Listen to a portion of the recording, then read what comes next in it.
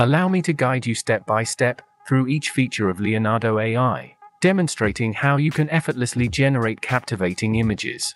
Leonardo AI is an online platform for stable diffusion, and it's rapidly evolving into a strong competitor of Midjourney with its exceptional user-friendliness.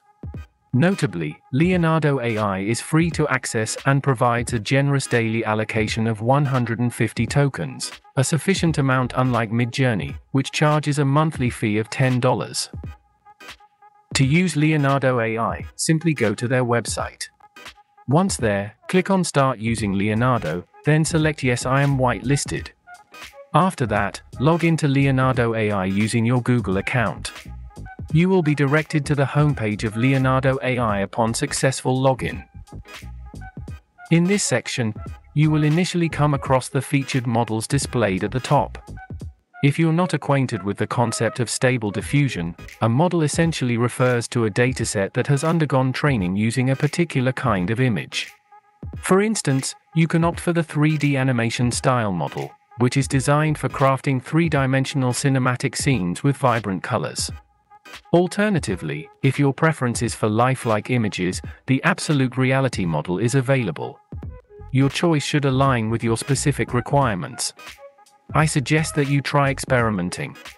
If you're not sure about the capabilities of a model, simply click on it, and it will display a selection of examples created using that specific model. This will give you a basic understanding of the types of images you can anticipate. Additionally, if you're eager to begin generating images using a particular model, you can click on the Generate with this model button, but I will show you a different way to do it later. Directly underneath that section, you'll come across the community feed. Here, you'll have the opportunity to view images that have been crafted by fellow users.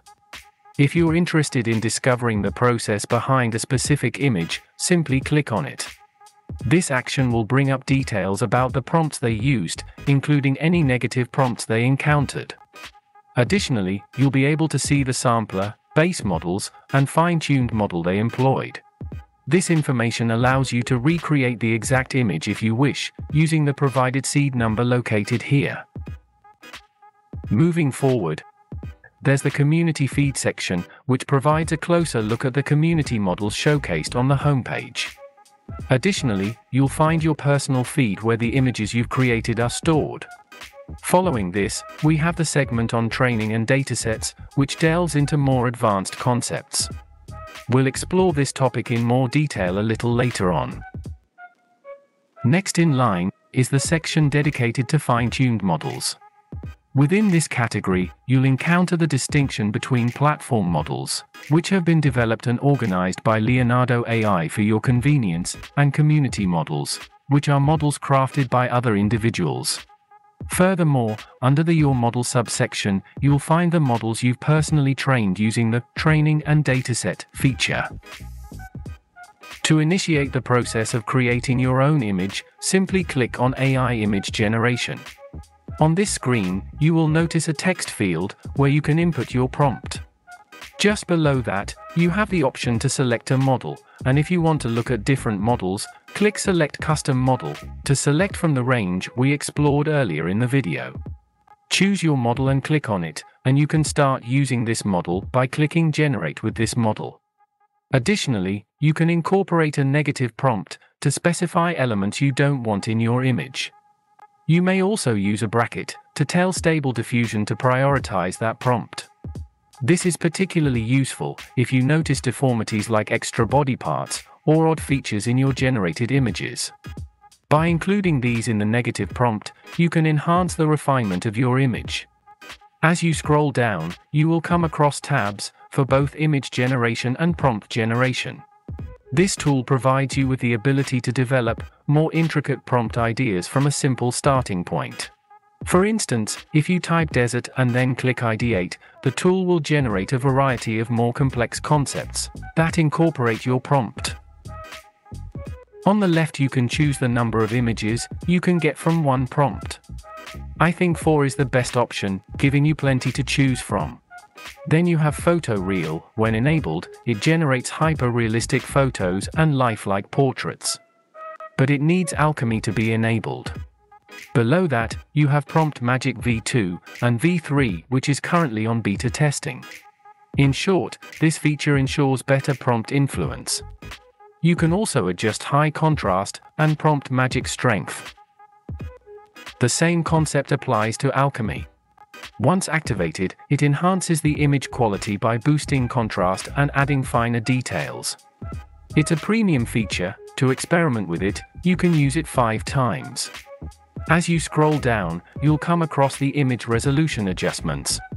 This is where you can finally adjust the dimensions of your image. For optimal outcomes, Leonardo suggests opting for 1024 by 1024 pixels. You can also choose an aspect ratio, like 9:16 for Instagram and YouTube Shorts. Further down, we come across the guidance scale. Here, you have a slider that allows you to fine-tune how closely the generated image aligns with your prompt. In simpler terms, if you opt for a lower number on the slider, the resulting image will bear less resemblance to the content of your prompt. For optimal outcomes, I suggest selecting a value around 7 or 8. Beneath this, there's the image-to-image option, which lets you upload an image of your choice to serve as a reference for generating your desired image. In my opinion, I believe Leonardo offers a dashboard that is more user-friendly and visually uncomplicated compared to other stable diffusion-based image generation tools. Now, let's navigate back by using the arrow button located here, which will take us back to the User Tools section. We were previously exploring AI image generation, and now we're going to shift our focus to AI Canvas. In the AI Canvas feature, you have the ability to take an existing image and build upon it. To illustrate, let's take the example image we generated a moment ago and work on enlarging it. The primary concept here involves having a box positioned with half of it extending beyond the boundaries of the image, while the other half remains within the image. This is crucial to provide a reference point for Leonardo to understand your intentions. Directly below this setup, we'll provide a comprehensive description of what elements we want to add beyond the current image dimensions. Essentially, we're expanding the visual scope of the image. On the right-hand side, I've designated the number of images to be generated as 4. As a result, each time a new image is created, you'll have 4 distinct options to choose from. You can then select the one that best aligns with your creative vision and proceed to address the remaining corners of the image. Returning to the User Tools section, we now have texture generation. This is a highly advanced subject that revolves around crafting 3-dimensional models.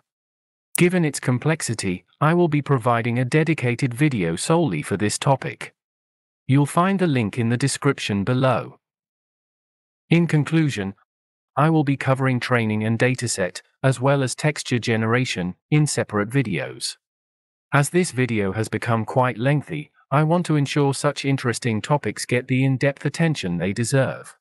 Consider subscribing if you found this video informative. And thank you for watching.